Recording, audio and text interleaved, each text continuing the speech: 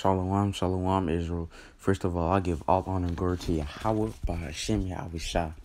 Today I'll be making another quick lesson on God lets the evil depart.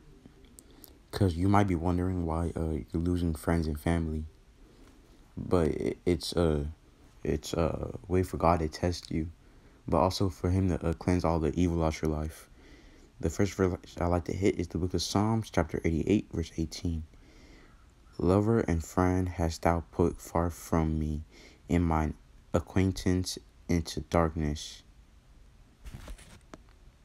Now, if you read the whole of Psalms 88, you would get the Shalaki, I forgot what it's called, but the context. You get the context.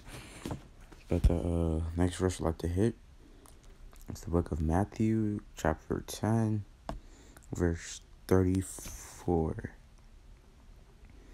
Think not that I am come to send peace on earth. I came not to send peace, but a sword.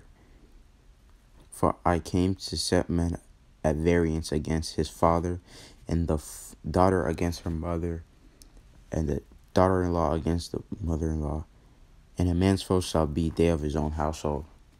So, Christ, well, Yahweh, he called Christ. He called Christ to come on here to set a difference between us, because God is a man of war. So there's always war, whatever it's spiritual or physical or emotional. There's always war. So God came to set a difference between the wicked and the righteous.